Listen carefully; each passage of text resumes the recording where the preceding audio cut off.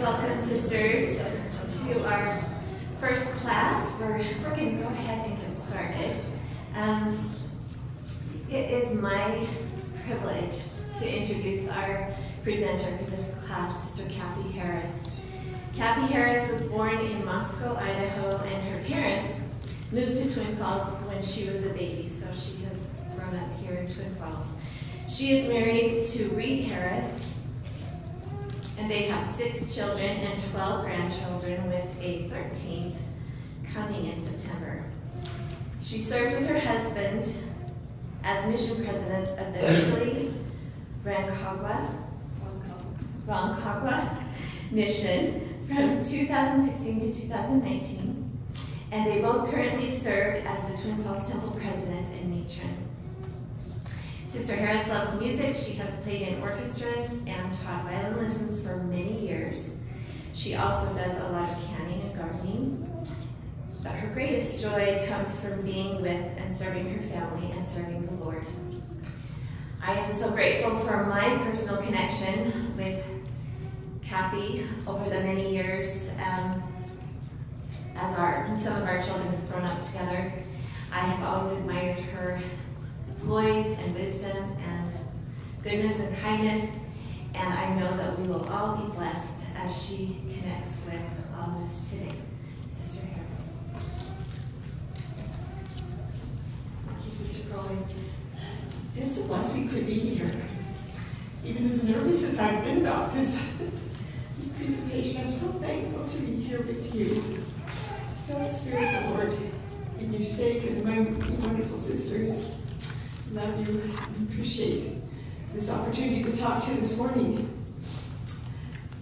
It is such an awesome blessing to serve in the temple, and you know the wonderful spirit that is there.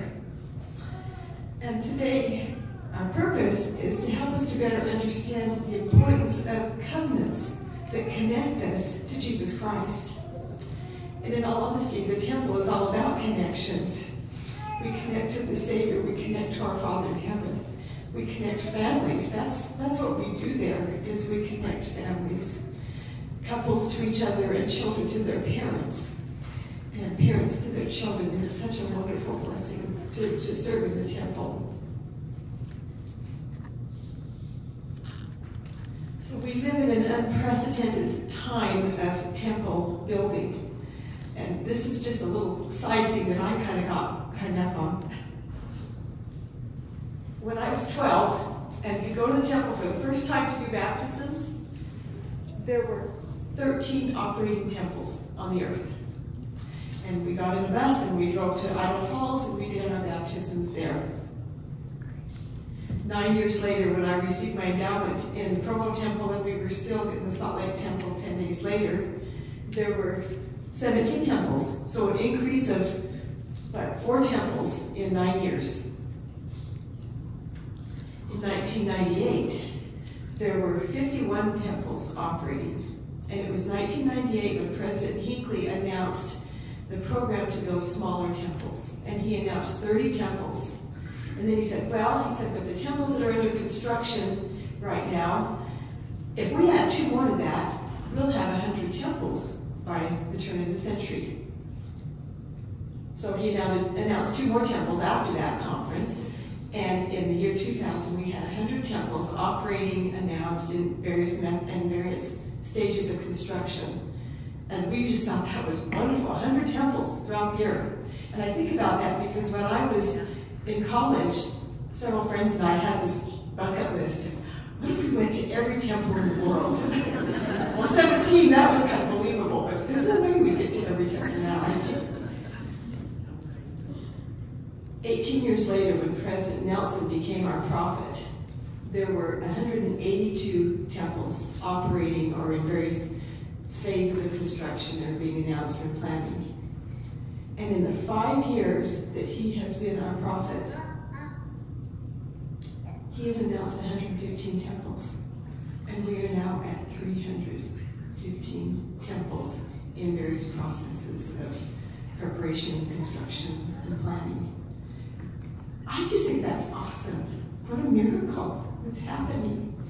And I can remember as a child thinking about we need to perform ordinances for every person that's ever lived on the earth or will live. And I thought, that's impossible. How will that happen? But now with the internet and with our resources, we live in the day where there are resources and covenant people to do this work, and it's only going to continue to increase. I just think that's such a blessing. And in the 5 years that President Nelson has been our prophet, the one recurring theme that we hear from him almost every time he speaks has to do with temples and what they can do for us. Now, I have some quotes up here, and I've asked Gail to take a microphone and just start it in a row. And if you're willing to read, if you'll read the quote and then pass the microphone to the next person.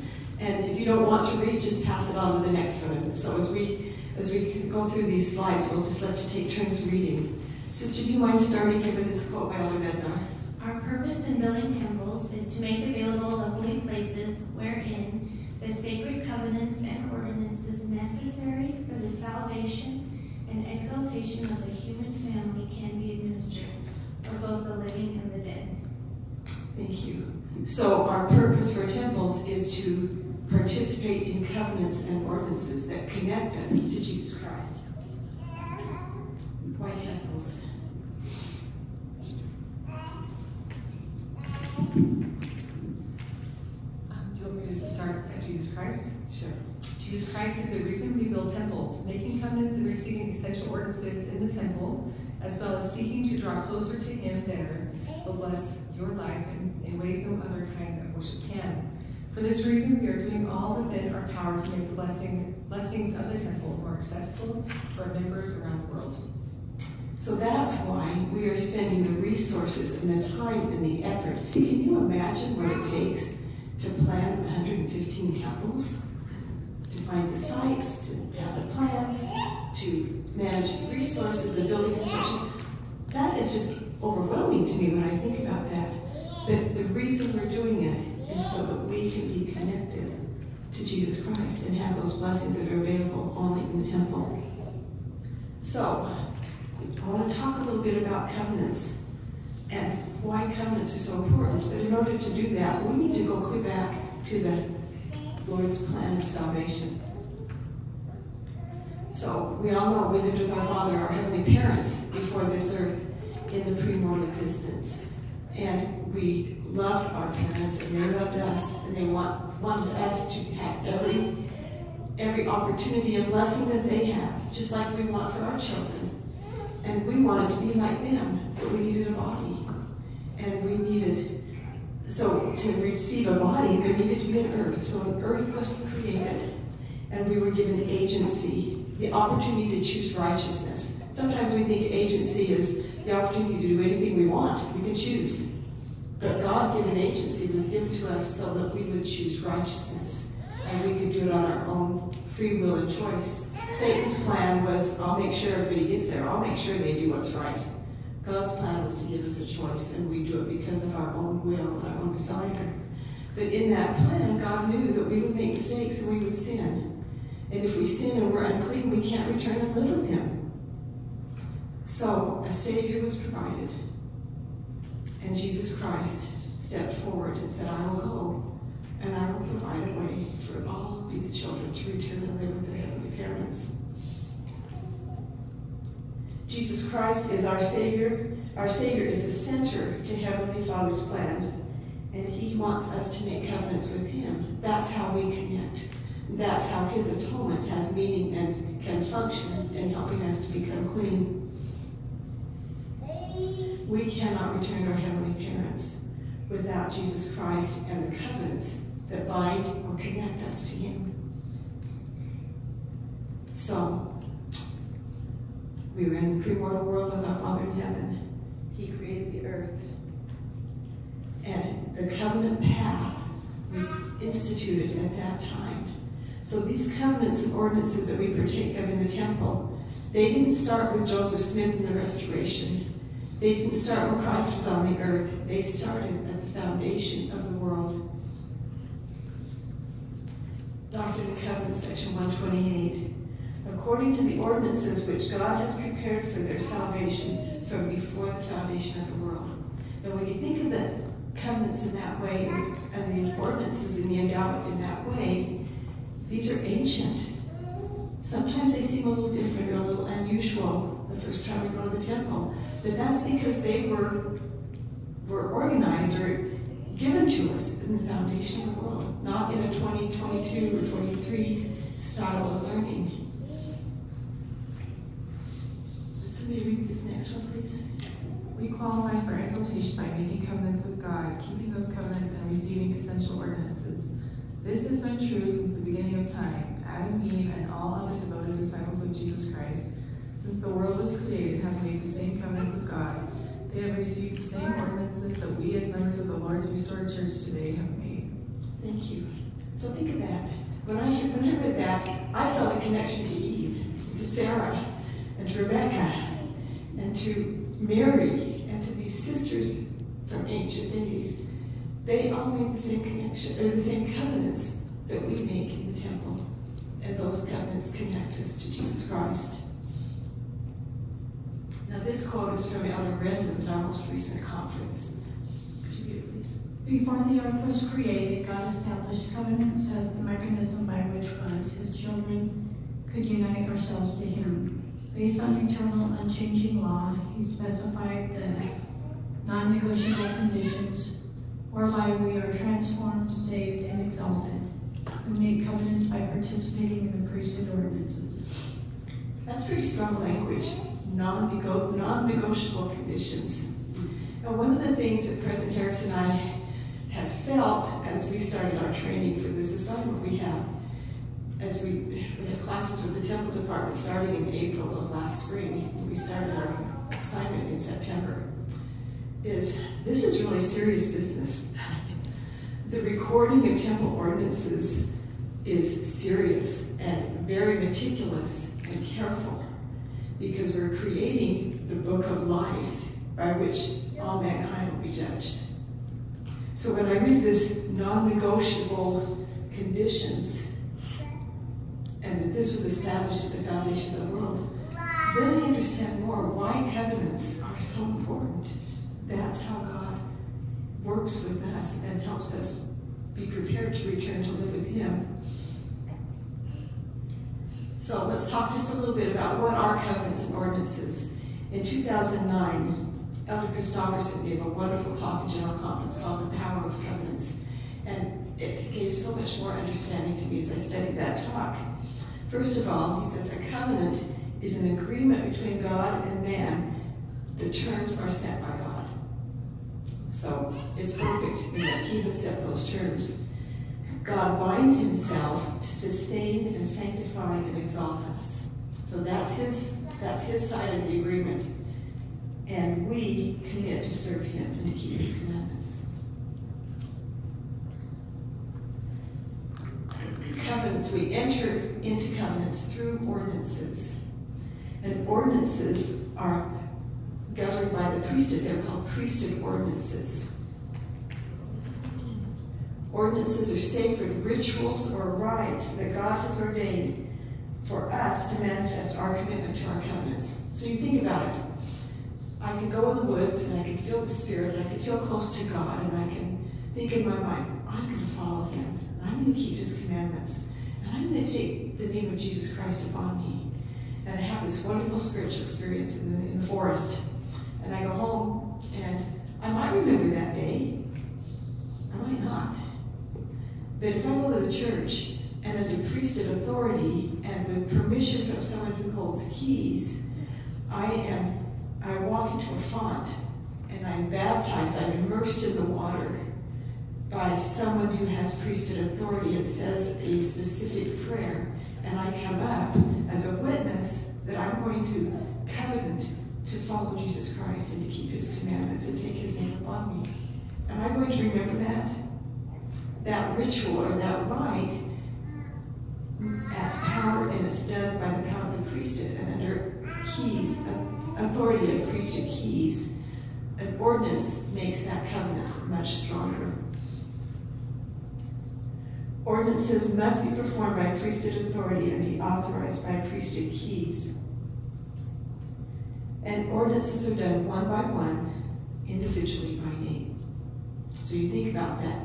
Everybody on the earth, and who has ever lived on the earth or will live on the earth, has the opportunity to receive the ordinance of baptism and confirmation, and to return and live with our heavenly parents. That's necessary to enter the covenant path. And that's the Lord's plan. And those ordinances are available for those who have passed on in the temple. That's amazing to me, God's love for us. Every ordinance is done individually, one by one. And when you think about the endowment, we have the ordinance of baptism and confirmation. In the endowment, we have 3 ordinances in the initiatory, and we have 4 more ordinances in the endowment. That's 9 ordinances that are necessary for us to be on the covenant path and return and live with our Father in heaven. And He's provided a way, and the church is putting in the resources to build temples and make this possible for every person who has ever lived to receive all 9 of those ordinances. That's pretty awesome. Amazing. But it shows God's great love for us and His perfect plan. So, the next quote, please. A covenant is a pledge that we should prepare for, clearly understand, and absolutely honor. Making a covenant with God is different than casually making a promise. There's power there, isn't there? And these quotes are from Elder Renland's talk in this most recent conference on covenants, another really powerful source to study. Would you read this one, please? The term covenant path refers to a series of covenants whereby we come to Christ and connect to Him. Through this covenant bond, we have access to His eternal power. The path begins with faith in Jesus Christ and repentance, followed by baptism and receiving the Holy Ghost. Thank you. So as we've been baptized and received the Holy Ghost, we have entered this covenant path. And the next covenants that we need to receive are those in the temple endowment. Now, when we're baptized at 8, we have 10, 11 years before it's possible for us to make those other covenants for ourselves personally. When we're baptized in our adult life, we have to wait at least a year. When we're baptized, in Doctrine and Covenants section 20, it says those who are willing can enter the covenant path through baptism. But when you go to the bishop and are asked those questions to receive a temple recommend, the word isn't willing, it is, are you doing? And so to receive the covenants and ordinances of the endowment, we need to be doing the things that we covenanted and we said we were willing to do when we were baptized. Now this next slide, this is a screenshot of the church website under temples, and this has been updated in recent months, and it's just amazing. I invite all of you to go to the website and look up temples. You go to churchofjesuschrist.org and you click on serve, and then you come down and it has temples, and if you'll click on temples, it takes you to a brand new website. And on that website, oh my goodness, it has all kinds of headings: inside temples, a tour of the Washington, D.C. temple, prepare for the house of the Lord, and a whole section of resources on how to prepare for endowments, to help your children who are preparing for missions or to receive their endowments, to study that.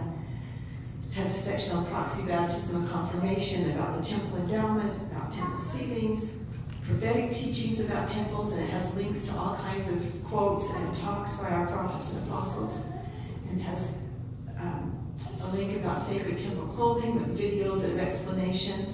This is an amazing site, so take a look at that. You can learn so much from there. And the thing that's so exciting to us is it's much more clear about what we do in the temple. And it's a good way to help prepare us. The first section on here is an overview of the temple endowment. We're not going to read this whole thing, but it said that when you join the church, you receive the ordinance of baptism. And it was baptism and confirmation. There were 2 parts to that. When you go to the temple to receive your endowment, there are also 2 parts to that. There's the initiatory and there's the endowment. And in the initiatory, these ordinances include special blessings regarding your divine heritage and potential. I think that's such an amazing example of teaching for us. Before we make those covenants of the endowment, the Lord tells us who we are. helps us understand our divine nature. And I thought about that with teaching our children. I wish I had understood this when my children were little. But if we can teach our children who they are, our grandchildren who they are, before they ever leave to go to school and are hearing all these other messages from the world, what a blessing, what a strength to them. Teach them who they are and their divine nature. And then as we go into the endowment presentation, we make covenants and we participate in ordinances. And those 5 covenants are listed here on the church website. We covenant to obey the law of obedience.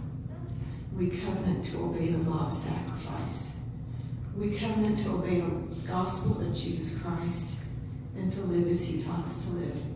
We covenant to keep the law of chastity and to consecrate ourselves, all we have and all that we will become, to the building up of the kingdom of God. Those are the covenants we make. And isn't that powerful to be able to read that and to discuss that with our families? Those are the covenants that we make as we receive our endowment in the temple. Now, this is from Elder Randland again in his talk in 2022, this past conference. Would you mind reading this? We covenant first to strive to keep the commandments of God. Second, to repent with a broken heart and a contrite spirit. Okay, hold on just a second, okay? Isn't that interesting? He didn't say to sacrifice. He said we covenant to repent with a broken heart and a contrite spirit. And isn't that what repentance is? And sacrifice is? We sacrifice things that maybe were our favorite sin or something that we love to do but know we need to get rid of. I think that's really powerful. We repent with a broken heart and a contrite spirit. That's our sacrifices, our humility, our broken heart. Thank you. Third, to live the gospel of Jesus Christ, exercising faith in him, making covenants with God, keeping those covenants, and striving to live 2 great commandments, to love God and neighbor. Fourth, to keep the law of chastity. Fifth, to dedicate ourselves and everything the Lord blesses us with to build up his church. That's wonderful, thank you. Wonderful talk to help us understand better the covenants and ordinances that we participate in the temple. One more quote about the endowment, please, says President Nelson. The reward for keeping covenants with God is heavenly power, power that strengthens us to withstand our trials, temptations, and heartaches better. This power eases our way. Those who live the higher laws of Jesus Christ have access to his higher power. Thank you. Wouldn't we all like to have that power in our lives? Haven't we seen that happen to us many times? In another talk, President Nelson was talking about covenants and the need to go to the temple and receive that strength. And he said, in the coming days, we will need this strength to help us in our lives. Now I'd like to introduce you to my niece. This is CL. And with her permission, I'd like to share her story with you. CL is about this 41. And 4 years ago, after 17 years of marriage, her husband revealed to her that he'd been unfaithful for several years. He wanted to leave the church. He wanted nothing to do with the temple, going to church, serving. And he found a new style of life that he liked better. He still wanted to stay married, but he wanted to go to church. He wanted to have multiple marriage partners, and he wanted to participate in alcohol and drugs. But he still wanted to be with the family and live at home. So she was devastated. She wanted to keep her temple marriage. She wanted to keep her family together. So she counseled with her bishop. They counseled together with a professional counselor for about a year. And after a year of doing this, it was clear that he had no desire or intention to change. And he wanted her to come and do that lifestyle with him. As she thought about it, she said, I want to keep my covenants. She put in a tough spot. Do I keep my family together? Do I keep my covenants? And she chose She chose to keep her covenants. That was difficult because then she had to file for a divorce. And she had 3 teenagers and an 8-year-old. Managing joint custody with their father, dealing with the fallout with those children and the emotional challenges that they faced because of this breakup in their family has been really hard, and going to work full time. Life has been difficult. But she committed to keep her daily habits of prayer and study and regular attendance to the temple and going to church every Sunday and clinging to her covenants.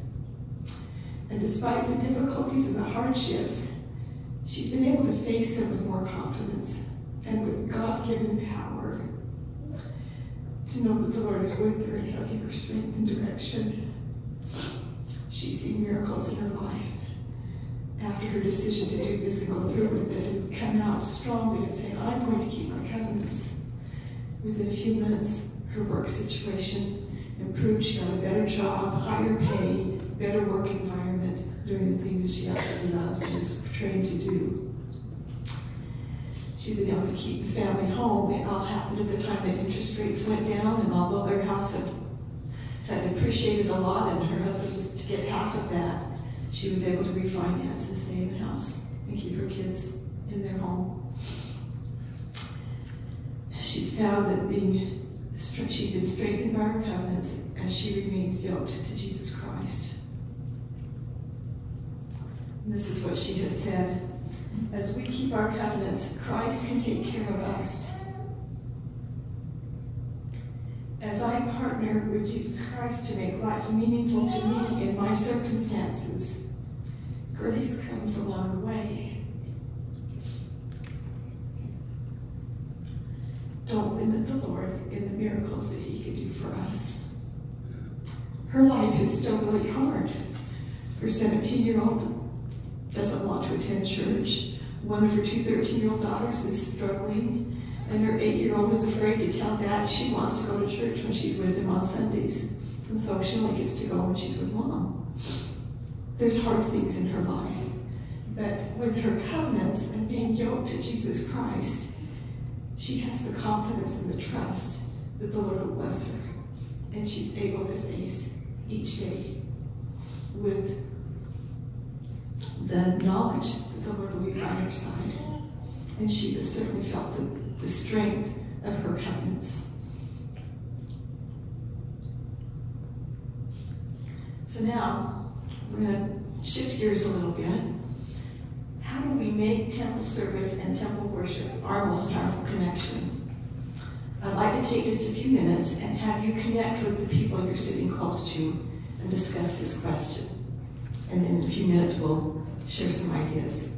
So we need to turn around and talk to somebody or turn into each other. Ask this question and talk about this with each other. It'll take just a few minutes. Okay?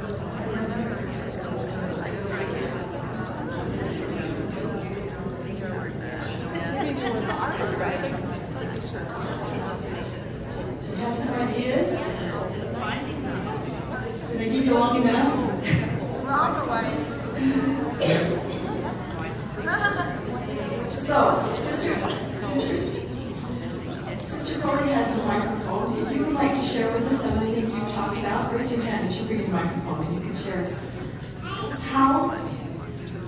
How do we make temple service and temple worship our most powerful connection? What are some things you have found in your life that help you to do that?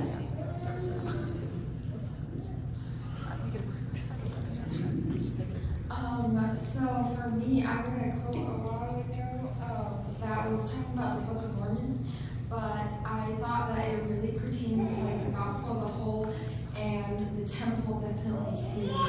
And it said that the Book of Mormon is bread for daily use, not cake for special occasions. And I thought that was really cute, but also like so true because the gospel is something that we're supposed to like live every day, and the temple is something that we're supposed to remember and use as a strength and a motivation and a guide to get back to Christ. And we're supposed to be able to remember our temple covenants. I mean, we make them so that we can change our lives and be happier as we come into Christ. And so I just thought that was so true. Very cool. So like the Book of Mormon is like the vegetables that we're supposed to eat every day. And the temple helps us to become. It's not something we just go do every so often. It's who we are every day. Very good. Anybody else?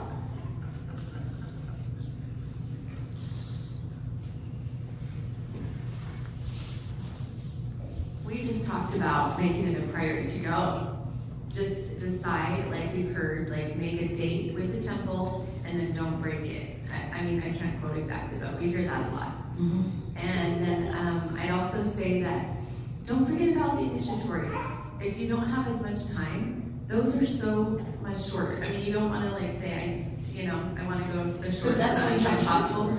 But if you have kids that you can't really leave for longer than an hour, you can go and do those under an hour usually. And so it doesn't have to be like that giant 2.5 hour commitment of time. It can be, don't forget about the initiatories. Those are not any less important. Oh, and one of my favorite parts. Yes, yeah. sure. Very good, thank you. Other ideas?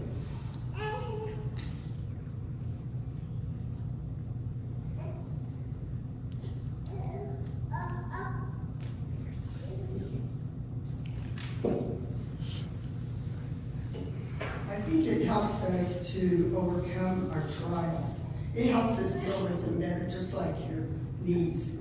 And we all have things that aren't great in our lives, but we still love Jesus Christ, and it's a way to thwart Satan's activities in our lives. Exactly.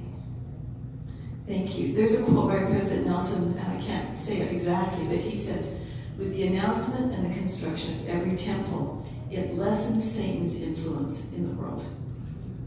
And that's powerful. Sisters, there are so many things we can do to have the temple be more important. What about just studying about the temple? If we're not in a position where we can go as often as we'd like to go, why not make it a point to study something about it every day or every week or on a regular basis? During the pandemic, one of the things that President Nelson said is, you can't attend the temple right now, but set a time to ponder your covenants that you have made there and think about those and try to apply them into your lives. Now, when President Harris and I were married in 1978, we were both BYU students. And we didn't have any children, and we lived 15 minutes from the Provo Temple. And so we set a goal to always attend the temple once a week.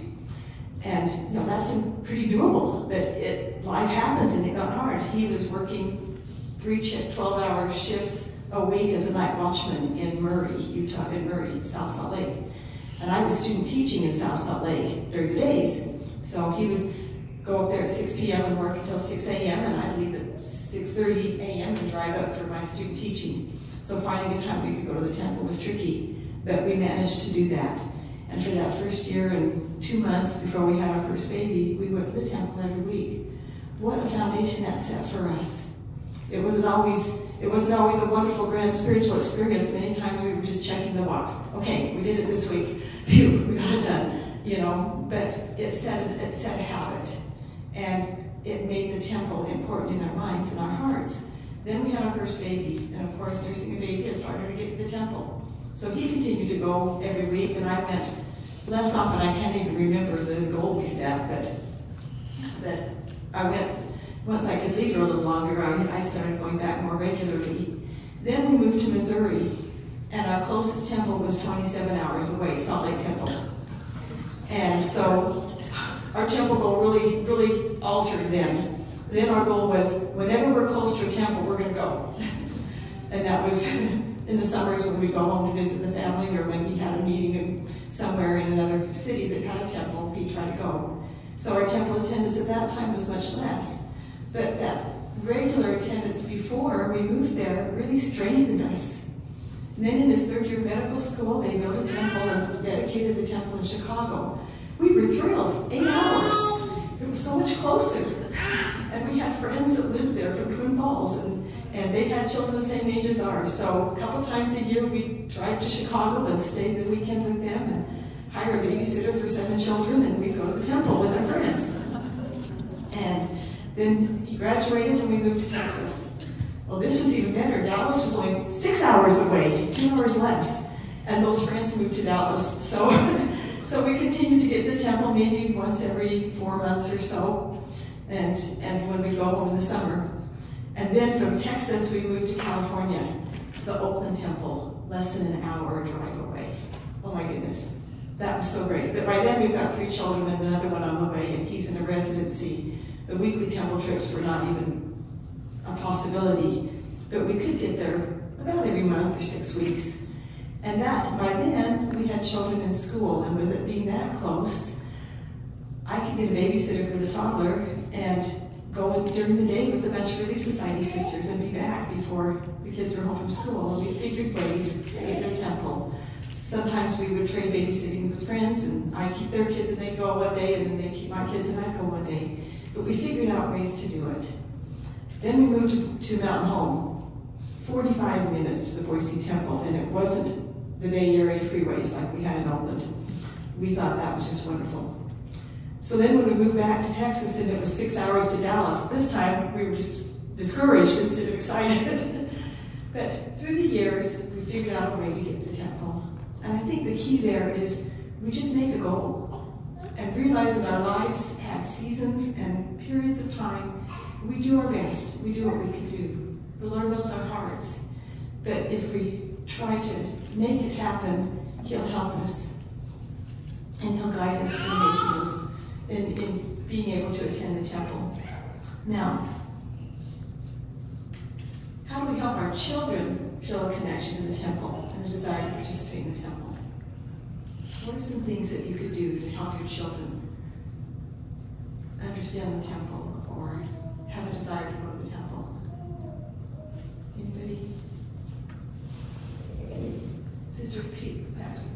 I think just being an example by going and then saying positive things about it. Exactly. You know, this is what I learned. That really helps, I think. Very good. Okay, who's back here? I'll make a plug for temple service, that those who are willing or have the time in whatever time period of your life, be willing to work in the temple as an ordinance worker has been an example and a testimony for my children, for my grandchildren, when they know that you are there because you want to serve the Lord, and patrons in the area.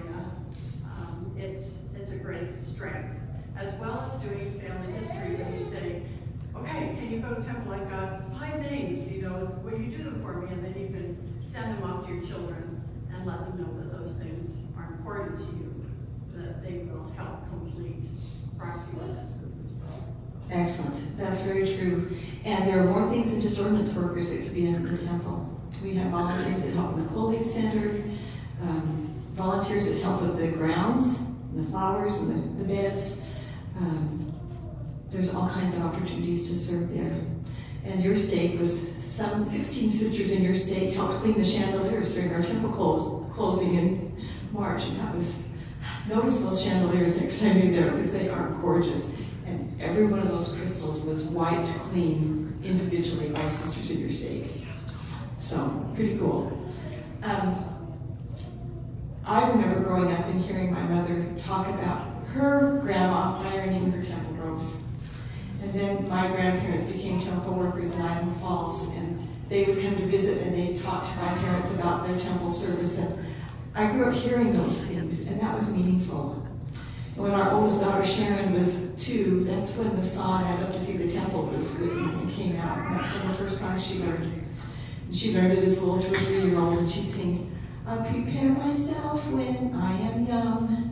Little cities my sacred booty." We still think of that, but what a blessing. Teach your children music about the temple and your grandchildren. And the Friend magazine has wonderful resources about the temple. And again, on the church website, for children, you can find all kinds of wonderful resources teaching your families about the temple and bringing that love for the temple to them at a very young age.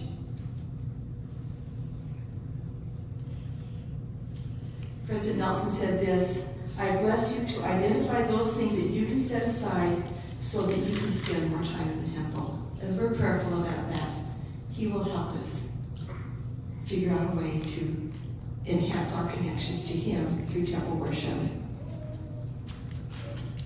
Go past these. At our temple president seminar in September, Elder Holland gave this quote that has just stuck in my mind. He said, "The temple has meaning to me to the degree that Jesus Christ has meaning to me." Everything that is done in the temple points to the Savior. And as we study and learn about the Savior, then we will have stronger feelings and stronger connection to the covenants and the ordinances of the temple, the covenants that we made to follow Him. I'm so grateful for the temple in our lives. I'm so grateful for those covenants and ordinances that bind us to Jesus Christ. And as we're bound to Him, we receive priesthood power that strengthens us and helps us in our trials. We all have challenges of family situations, health problems, aging, all kinds of challenges in our lives. But as we are bound to the Savior through our covenants in the temple and participating in those ordinances, we are blessed with the strength and the power to handle those challenges with confidence and with faith. President Nelson said, "Covenant keeping makes life easier." He said, now notice, I didn't say easy, but easier. I testify that Jesus is the Christ. I testify that we have a Father in heaven who loves us. He loves us so much to make these ordinances and covenants available to every one of His spirit children. And we are blessed as we participate in temple work to bring those covenants and ordinances to all of God's children. We are blessed as we seek out our ancestry and our family tree, and then take those names to the temple. God loves us, and He is helping us in these last days and giving us the strength to endure, and giving our youth the strength to endure by providing temple opportunities and temple worship for more and more of His children throughout the world. I'm so thankful for our Father in heaven and His love for us and providing temples to us. I'm grateful for the connections that we feel to Him as we worship in the temple. And I say these things in the name of Jesus.